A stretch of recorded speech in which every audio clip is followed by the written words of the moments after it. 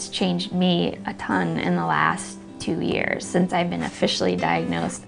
I'm sure people meet me and are like, she's not sick, she's fine, she looks fine. She was running around with her kids out there, but I save all my energy for moments like that, for like when I'm at the playground or when they need me. Are also times where I push it too much and, you know, where I shouldn't be, just because I want to be that perfect, active mom person in my head that I used to be.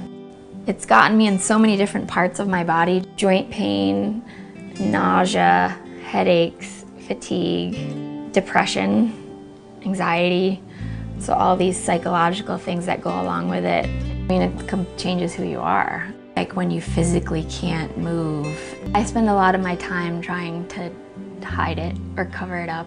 Going to Molly's support group was huge for me. I was like in this sort of depression. I always ask my kids, if you were a superhero, what would your power be? Be able to heal people. So, a cure for lupus.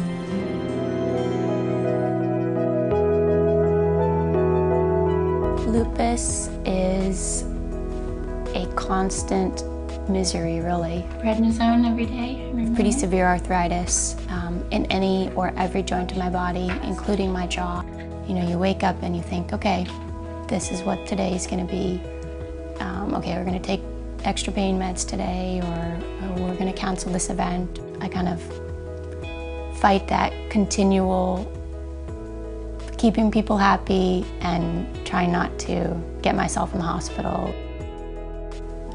It's hard to just keep smiling and pretend like everything's fine.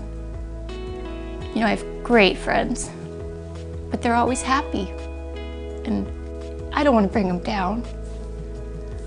So it's easier to just stay at home and be with Madison. I think my biggest fear is that Madison grows up knowing she has a sick mom. Some days I just don't pick her up much. I try to get her to walk with me, or I don't hold her, or I have a backpack I can put her in, and that's a little bit easier than using my hands. Trying to pad the impact of walking, getting up, being on the ground on my knees is very painful for me. Housework, I don't do the laundry anymore, my husband does it.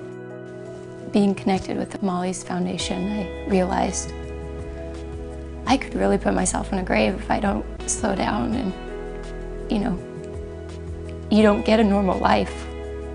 The treatments that they have for lupus are so harsh and so hard on the body. We desperately need new treatments, you know, new medicines, other options. If you had told me that you had lupus 8 years ago, I would have said, wow, that really sucks, but not really understood what, you know, waking up in pain means every day, and what arthritis at 20, 30 years old means, you know, feeling. I used to say a lot, I felt like I was 70. I always felt like I was 70. Makes you fearful of what's to come. You know, what will I feel like when I'm 70 if I'm around?